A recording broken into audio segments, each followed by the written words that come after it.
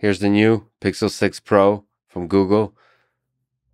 You're now seeing the result of it running a computationally intensive neural network in real time that I put on there for testing purposes. It's using TensorFlow Lite and the new Tensor chip that is optimized for AI.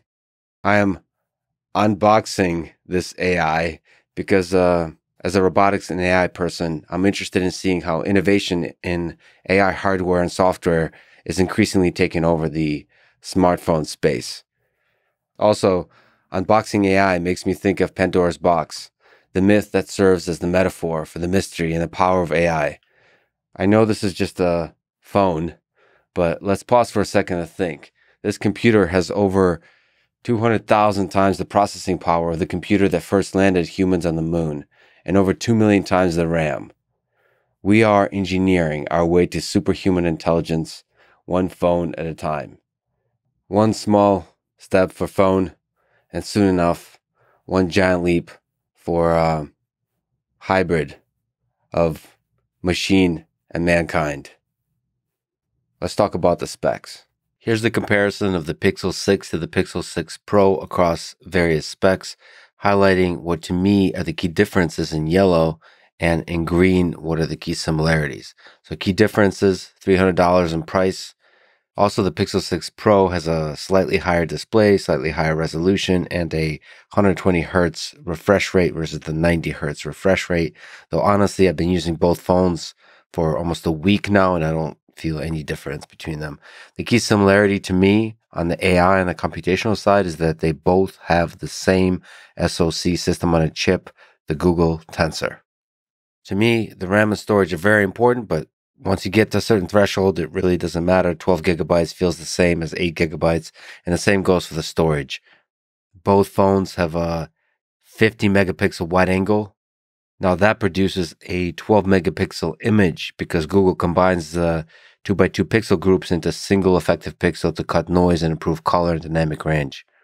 There's also the 12 megapixel ultra wide that's used to decrease noise for both the photos and the videos. And the Pro has a 48 megapixel telephoto lens, which results in one key difference, I think. It provides a 4x optical zoom plus a 20x digital zoom via machine learning via their super resolution algorithm. The rest to me is pretty much the same. Both phones feel amazing in my hand, but of course, me being who I am, I care mostly about what's on the inside, and that's the Google Tensor. Now let's talk about the Tensor chip. My main flagship phone for machine learning applications this year has been the Samsung Galaxy S21 Ultra 5G, pictured here with the Pixel 6 and the Pixel 6 Pro. The Galaxy Brain is powered by Snapdragon 888. The Pixel Brain is powered by the new Tensor chip. Both are truly amazing machines. I think AI innovation in both hardware and software will be what matters in flagship smartphones over the next decade. This is where the battle is. Let's now look at the details of the technical specs of the Tensor system on a chip and also the philosophical vision behind its architecture. The key components of the architecture of the Tensor system on a chip are the CPUs, the GPU, ISP, TPU, context hub, and the Titan M2. Depending on the application, various components of this chip can be used at the same time, leading to what Google is calling heterogeneous computing. For the CPU, there is 2 big CPU cores with the Cortex-X1.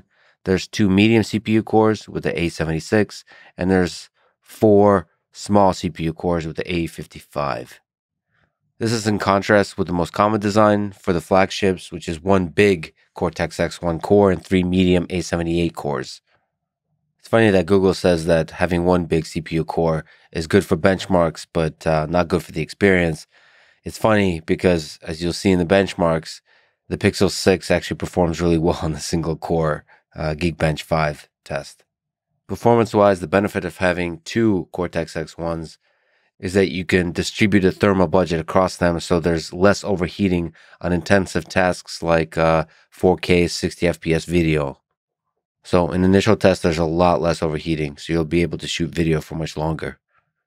Besides the CPUs, there's the GPU. There's an upgrade in that. There's the ISP, image signal processor, that's optimized for image and video processing in terms of machine learning. And then there's the more general machine learning engine, that's the Tensor processing unit. The Context Hub does ultra low power ambient computing, and the Titan M2 does hardware security. Like I said, I've been using the Galaxy S21 Ultra with a Snapdragon 888 for many months now. And so it's nice to take a look at some benchmarks for the CPU, GPU, and NPU for these two flagship chips. Now, the big caveat here, as you probably know, is that benchmarks often don't reflect real-life performance, so arguably they don't actually matter. But the main takeaway story here is that these are both amazing chips. In Geekbench 5 CPU benchmark, Pixel 6 outperforms the Galaxy S21 on single-core test, and the Galaxy S21 outperforms Pixel 6 on the multi-core test. For the Geekbench machine learning benchmark, the Snapdragon wins on the CPU and the GPU, and the Pixel 6 wins on the NPU. The Geekbench machine learning benchmark, by the way, uses TensorFlow Lite. And there's also the AI benchmark 4 that's specialized for machine learning. It runs a huge number of different neural networks on the devices.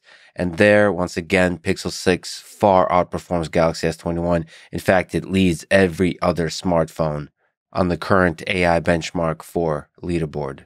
Again, I think the takeaway here in terms of benchmarks is that Pixel 6 does well on machine learning tasks and Snapdragon does well on CPU, GPU-centric tasks. But they're both, again, incredible machines. I think the important thing here is, what does this heterogeneous computing enable in terms of software features? And the Pixel 6 provides a huge number of seamlessly integrated machine learning algorithms, increasing the vibrancy of the color with the HDR Plus for the images and HDR Net for the video, improving the accuracy and the efficiency of the face detection, again, both for images and video. And then there's just a huge number of cool features like face unblur, motion mode that adds blur to moving objects. There's the magic eraser that's actually shown here on screen, where you can select certain parts of the object. They can be removed and then intelligently filled based on what the background is. Then for images, there's real tone that's looking at skin color, making sure this shows up looking great on photos. Honestly, the video is where the fun is. Like I said, HDR Net, that's an incredible use of neural networks. I actually personally think super resolution algorithms are one of the coolest applications of computer vision in terms of its maybe simplicity and usefulness and impact. And there's a huge number of applications outside of visual domain. So speech, automatic speech recognition. You're talking about deployment of state-of-the-art ASR algorithms that pay attention to context, pauses, is able to do noise removal. And on the language side, there's neural machine translation. Obviously, Google is taking natural language NLP really seriously in both the textual domain, in speech, that's audio, and again, back to images and video. This is incredible leveraging to do heterogeneous computing on AI hardware to enable all kinds of cool computational photography features. Okay, let's look at some takeaways. My two favorite AI chips for Android now are the Google Tensor and the Snapdragon 888. Time will tell which wins for which applications, but for now, competition in this space is great for everyone. If you want me to talk about other AI systems or about running machine learning code on this and on other phones, let me know. I'll close with a quote from Eliezer Yudkowsky. By far, the greatest danger of AI is that people conclude too early that they understand it. Thanks for watching and hope to see you next time.